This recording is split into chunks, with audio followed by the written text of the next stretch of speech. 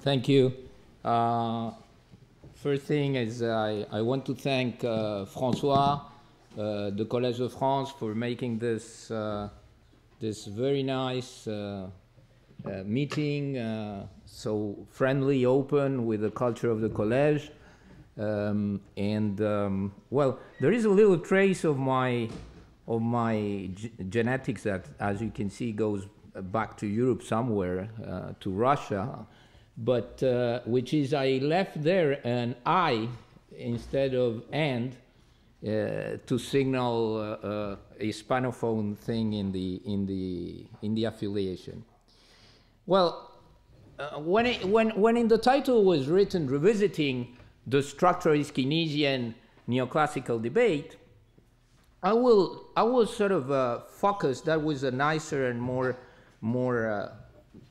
media title. I will focus on a very strong debate in the late 50s, 60s, 70s, and early 80s that stands in the discussion on the macro policy and adjustment, and that you will see at certain points that you will find also in the developed world and today in Europe and the countries in crisis.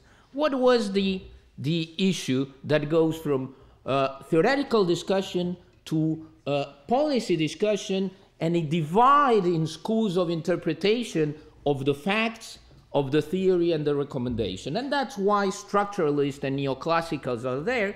That's the way the people used to call themselves at the time. What I will do is an exercise of a sort of a history of economic thought, but that will prolong to the current issues, and the structuralists versus the neoclassical controversies. But you will see that this will resist the passage of time in terms of economic issues in macroeconomics. We are on this part on the macroeconomics. In the development research agenda of these days, macroeconomic has been a bit left aside, and there is a strong predominance and a very welcome for some time predominance of micro issue. We will discuss about this balance in the coming minutes. The presentation proposes to revisit the debate on stabilization policies in the 70s and 80s, and I say beyond because if you open your mind, you will see current discussions in the transparencies. The relationship between devaluation, real wages, and unemployment, all names that come in the newspapers in this country every single day, but I'm just talking about development. Using the analytical tools available in those times, I will try to develop a simple general equilibrium model with multiple equilibria to show that we can set a theoretical structure where this debate that at the time seemed to be between unreconcilable tribes can be put in a general model as particular cases. We may shed through this structure light and also attribute to these controversies of the past a dispute that seems then unsolvable, that was the word I couldn't get back, and had a major impact on economic policy. Well, the discussion on devaluation, a discussion that is in the policy arena on stabilization policy and macro policy all over the place, is that we can distinguish two effects and two successive phases. Given the time, I will go and focus very directly on the issues. On the one hand, devaluation has a substitution effect. It changes competitiveness. When some people are talking about devaluing the euro, I'm going to talk they're talking about this effect. They're thinking about this. When some people are saying, let's go out of the euro because the euro is not moving, they are discussing about this. We want competitiveness. This was the center of discussion in the developing macro world for decades. On the other hand, there is an income effect. A devaluation produces changes in real income. So we will work on these two effects that will drive our ambiguity. Devaluation until the 60s was based on the consensus on the positive effect of devaluation on employment. Devaluation was a bonus for employment. And the research was centered on a discussion on the Marshall Lerner condition developed in the 50s from the Keynesian basic framework of the open economy in a Keynesian model. However, the empirical evidence of the effects of devaluations in semi-industrialized economies, and there we go to development, in intermediate economies, not now the poor Asian economies of the 50s and 60s, not now the poor African economies of yesterday and today, but more the middle-income economies that have a developed industrial sector. The observation of devaluation produced paradoxical effects. And then people started to ask questions. What did the literature say? Well, some people highlighted the redistributive effects of devaluation in the sense of reducing real wages, increasing inequality, and producing a contraction in employment. This was discussed by late Diaz Alejandro, an American economist that contributed enormously to development economics, Brown and Joy, and Canitro, an economy just also recently deceived. What did these models have in common? A sector of production of a tradable good, with labor as the only input and inelastic domestic supply, whereas foreign demand is assumed to be infinitely elastic. What are we talking about? A sort of commodity sector that was traded, being agri or mining. A sector of production for non-tradable goods with infinitely elastic domestic supply, a Keynesian type of structural model. For this sector, supply is determined by demand. A small or zero elasticity of substitution in the domestic demand for the two goods. The first good will be typically a wage good that satisfies basic consumption, and the second good will be the modern sector good, as it was talked before, that will be the industrial or manufacturing good. The experience of Argentina set the stylized fact for these papers with the meat and grain sectors as wage goods that are consumed and exported, and with very inelastic demand by then, but it goes well beyond this case. You can go to Brazil, you could go to Chile, to Uruguay, to other Latin American countries, and also to many Middle East or African or Asian countries where you have this basic structure of a wage good that is on one hand a manufactured good and on the other hand an exportable good. This literature on devaluation had different views. I will go very quickly through it. There was a monetarist framework where a devaluation could be contractionary. That means have a negative effect on employment through the channel of the financial sector contracting the financial wealth and then reducing real income and real consumption. The Sidrowski, an economist for Chicago at those times, started with this argument. Real and monetary contractionary effects were developed by Krugman and Taylor a bit later, and then we have a literature that is close to France, which is all the disequilibrium literature that was developed essentially by Barrow Grossman, then by Lejeune-Hufud, Benassi Malinvaux in our lands. And in this tradition, there were a number of papers and contributions where the extension was to an open economy. The basic models of the disequilibrium literature was a closed economy. So it was extended to the open economy.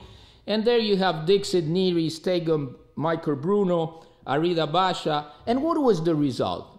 A devaluation had a positive effect on employment. So the theory was rejoining the old consensus. In this line, I developed myself in 83, 87, a model based on this equilibrium that I will use partly today, restating and revisiting the discussion, that brought ambiguity. What is the structure of this ambiguity? First, what sort of economy are we describing and we want to model? An economy where the local industry is strongly protected against external competition and often oligopolistic in structure. The country imports raw materials and capital goods. The economy is a price taker for imported goods. That means it's a rather small economy. And a significant proportion of exports are primary good, where the country is a price taker. But the country has industrial exports. The country has a limited market power, is still a small country. The degree of competitiveness of local production plays a significant role, and there the devaluation increases the advantage in price of this country and will stimulate exports. International movements of private and public capital are restricted and in certain periods exogenous. The distribution of income, wages and profits determines aggregate consumption and savings, a sort of Kaldorian view on distribution and behavior of consumption. This gives us, in a very synthetic and simple form, a lot of the assumptions here can be relaxed. This country can be open to imports. It will not change the essentials. But this is how the controversy started. I will not discuss here because of time, but we can complexify this basic framework and it wouldn't change the fundamental results. So we will have a tradable sector and not a non-tradable good, and also a semi-tradable good. The tradable good is a price taker in international markets. Production is determined by supply. Domestic consumption and export are the destiny of this production. The semi-tradable good, that we call N, is an imperfect substitute for foreign goods, like cars, or refrigerators, or textile. It can be exported. In this sense, in the literature, you will call this good neither a non-tradable, neither a tradable. It's an exportable in the literature. We will call it a semi-tradable. It's consumed by households and the public sector. It's protected from imports. I could relax this hypothesis. It wouldn't change the basics. The sector is oligopolistic, and the price is driven by a markup rule, a fixed rule of markup. Exports depend on the degree of competitiveness relative to foreign goods. This is the expression, the analytical expression of the price of the semi-tradable goods.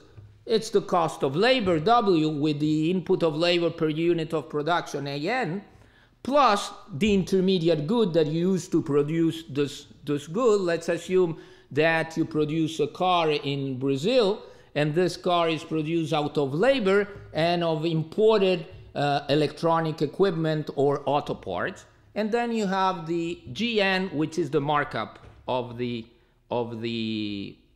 profit. We will assume for simplicity that international price of the intermediate good is fixed. The two goods are complementary in household consumption. CPI is the consumer price index, is a geometric mean of the prices of the tradable and semi-tradable good. PN, the price of the industrial good, the semi-tradable good, the exportable good, is an international, is divided by E, the exchange rate, times the international price of this good, give us the competitiveness index. That means the domestic price of the good divided by the exchange rate corrected by the competing price abroad give us the indicator of how competitive I am. Setting PN star, the international price, as 1, again to simplify, I will have a form of a real exchange rate of the industrial good. And then we can write the demand equation for this good, the export demand equation, as a function of the real exchange rate for this good. The price of the car divided by the exchange rate gives me the price in dollars or euros, and I compete with the rest of the world. When the PN means the price of the good relative to the exchange rate increases, it means that my good becomes more expensive and then I export less. This is standard. What happened with the tradable sector? This tradable sector is a price taker. Let's assume in a very simple case I produce a commodity. This commodity is my capacity of production and it uses a number of people to produce it. If it's land, like it was discussed, it's a finite given land at a certain point in time. And this sector is always at full production. How do I link employment with production? The level of employment, effective employment in the industrial sector, is determined by the short side of the market. In a very Keynesian form of a fixed price model, this will depend on the demand and the supply will adjust. So it will be either the demand or the maximum available labor in the economy. My limit is the labor at disposal in the economy. We will assume, and we can do other alternative assumptions, that the tradable good has priority if effective demand for employment is higher than the total labor supply of the economy. So we will have an equation that tells us that the demand of labor of the industrial sector will be a function of the demand for the good times the quantity of labor per unit of car. That gives us the following equation, depending on private consumption determines demand, the public expenditure determines demand, and the exports that we have defined. Depending on all these factors of demand, I will have the total demand for the industrial goods, the semi-tradable good, the car, the textile, the refrigerator. That times the input of labor, the quantity of labor for unit of good, will give me the total demand. 10 minutes have gone or 10 minutes are left? Left? Wow. Okay, so we will have to accelerate strongly. Trust me.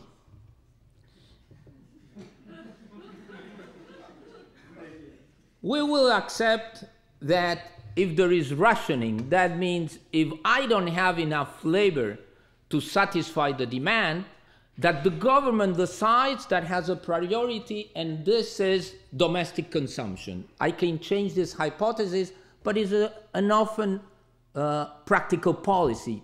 People have to be voted. They first serve the domestic demand, and then they serve exports, and they pay the price if necessary. So that will be our assumption. Another assumption will not dramatically change our results. We will define the price elasticity of export demand. Real wages and employment, a rise in wages will have a positive income effect. When wages increase, I increase demand because it depends on real income. But on the other hand, I become less competitive and I have a substitution effect that is negative. The income effect, the positive income effect, is the following. A rise in real wages increases the demand of the semi-tradable good. The positive effect of employment of an increase in real wages depends positively on labor intensity of the production of the good, on the income elasticity of consumption demand for this good. On the other hand, I have a substitution effect, the negative effect of the increase on real wages. It reduces, a rise in real wages reduces the degree of competitiveness of the domestic sector, industrial sector, and therefore leads to a decrease in exports of this good.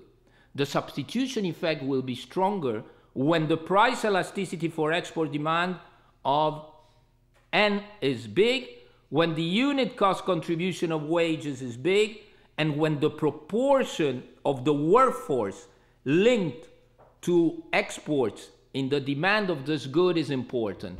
The more I export, the more the substitution effect will be strong on employment. the negative substitution effect. So a more open economy, when I increase wages, will suffer more than a less open economy. That gives us this, and this is the clue of the multiple equilibrium game. We have a nonlinear demand for labor. LD is the demand for labor. L is the total supply of labor, L star. W is the real wage. So we have a division in two words.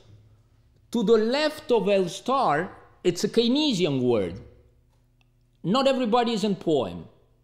So you have an employment to the left of L star. To the right of L star, you have overemployment and excess demand for labor. The economy is overheated. To the north, you will have a section that we'll call the structuralist section. When there is an increase in real wages, the demand for labor is increasing. You see the curve is upward moving. That means that we are in what was called the structuralist world. In that region, the income effect is higher than the substitution effect. When real wages increase, demand for labor increases. The RR dividing line sets the two regions, the structuralist world to the north and the neoclassical world to the south. In the neoclassical world, an increase in wages reduces labor demand. Why? Because the income effect is lower than the substitution effect. In a more open economy, beware if you increase wages without productivity gains. This is more or less, if you want to think about the developed world, the problem of the small developed economies of Scandinavia or northern continental Europe. This is the external equilibrium, exports of the two goods minus imports plus F, net capital flows. That allows us to do a classical external constraint. The BB curve determines equilibrium in the external sector. That is telling us that the economy will not have a balance of payment crisis as long as I am on the BB line. The point E is a full employment situation with an equilibrium of the balance of payments. You know that developing countries very often and very, very often face financial crisis and balance of payment crisis. They have strong devaluations and comes the IMF to save them, or the World Bank is helping. I will skip this, and this gives me the general equilibrium of the economy. On the left-hand side, you will see that we have multiple equilibria here. On the left-hand side, it's a structuralist equilibrium. The economy in the point E has equilibrium in the external sector and in the internal sector. Full employment and no disequilibrium in foreign currency. On the right-hand side, we have the neoclassical equilibrium, which is the E. We have global equilibrium, but in the southern region where a devaluation expands the economy. In the north, a devaluation contracts the economy. The two words that seem unsolvable in the debate are here consistent to one and only one vision with multiple equilibrium and multiple regimes. What happens with stabilization policy? A typical disequilibrium story is that we have an economy at full employment, but the balance of payment is in deficit. In the structuralist regime, solving the external disequilibrium requires a fall in real wages. What are people talking, north and south, when you have disequilibrium, excessive external debt, balance of payment problems? You have to devalue, you have to reduce real wages. A rise in the real exchange rate is a reduction in real wages, but the devaluation may not be sufficient to reach global equilibrium. We will need something else. The fall in the real wage in the structuralist world, in the left equilibrium, implies a contraction of production and a contraction of total employment through the negative impact on the consumption of the semi-tradable good. It must be compensated by an increase in absorption, public spending, or a tax reduction. Here we see an example. If I am in full employment at point H and I devalue, what will happen? I will go to point G in the structuralist world. We are in the left-hand side equilibrium.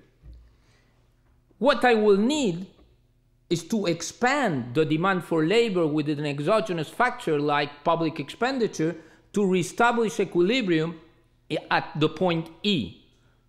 So if I contract, I will go further away from equilibrium. In the neoclassical regime, the right-hand side word, the stabilization problem is different.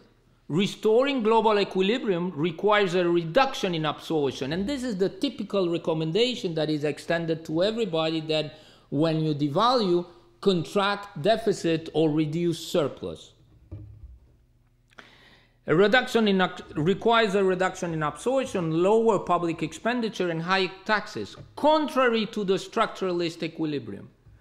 The standard IMF stabilization program is a devaluation of the real exchange rate, a fall in real wages required by the disequilibrium, but also a decrease in the budget deficit. But the policy compact is only optimal in certain cases, as we will show. What happens if we do in the neoclassical regime? Let's assume we are in H. We will be in deficit of the foreign sector, but in full employment. When I devalue, because the substitution effect is very strong, the economy expands and I go to F and generate excess demand for labor. I need a contractionary public policy not to have inflation and reestablish equilibrium at E, which is a contrary case from the previous analysis. But what happens if I do this in the structuralist regime? That means I make the same policy in the wrong place. A devaluation with the squeeze in absorption will overkill, and that was the fear of the structuralist economies of the 70s and 80s. From H, I will go to G, and if I contract, I will go to I. That means I will solve the external problem, but I will overkill the economy in terms of employment. I will not discuss all these cases, but I only want to mention one thing, which is there is an interesting issue that was not discussed in the past, which is the dynamics. We have done comparative statics. We shock an economy here and we see it there. But we have to explain how the economy goes from here to there. And one of the results, interesting, is that if the structuralists had their word right on certain issues, they had it wrong on the dynamics. Their models were not stable from a dynamic point of view, but nobody at the time studied the dynamics.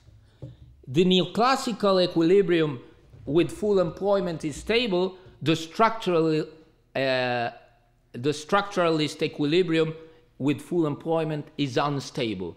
So the whole literature has a failure here in the critique side of the controversy. Let's assume that the labor market adjusts by an excess of demand for labor. Look at the north. The equilibrium, ES, is the structuralist equilibrium from before. If I have an excess demand, real wages increase. Because demand increases due to the income effect, the excess demand prolongs and the economy explodes.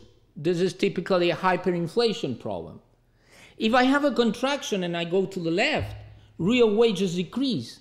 But because the income effect is stronger than the substitution effect, the economy keeps contracting and goes further away from equilibrium. The equilibrium is unstable. Where does this economy stabilize? When the substitution effect becomes so strong after a long, long contraction that the economy opens up and the word becomes neoclassical. If the words goes from structuralist to neoclassical, you regain stability. Another solution is what happens in reality. At a certain point, unions and political parties resist the reduction in wages and stop the process. This is the equilibrium with wage resistance. What is the cost? Permanent unemployment. The economy will not go back to full employment. We can solve this problem using two reaction functions.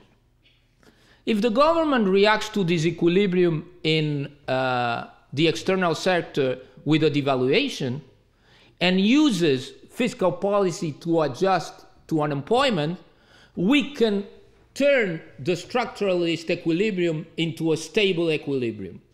I'm not going to do all the mathematics here that are related to stability conditions.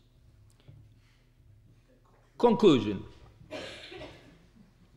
What we can see here is that using the analytical tools available in the times of this controversy and extending through a bit of upgrading today, both regimes, structuralist and neoclassical, could be rationalized as two particular cases of the same model.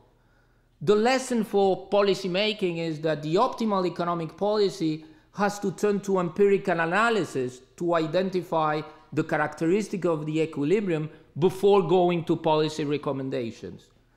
This is the structuralist message. The name structuralist comes from, in the line with the new structuralism that Danny Roddick evoked on a more growth perspective, on the macro short-run perspective, this comes again, is read the structure of the economy to develop the appropriate model. And that requires, and then we are recouping the structuralist message, even if we see the fragilities of the models that were used. The degree of openness of an economy is a central driver for the equilibrium characterization. The more open you are, the bigger the substitution effect, and the relation between the expansive and contracting effect will change. In a sense, it's a talk between tribes, intellectual tribes, but also between country experiences. On the one side, the Latin American closed economies and import substitution model of the 50s, 60s, 70s, 80s, and 90s in front of the export-led Asian tigers. If we have to rethink today in a more complex technical form or analytical form, we could introduce portfolio issues, capital flight, flexible exchange rate, public debt, and the main structure will still be alive. Thank you.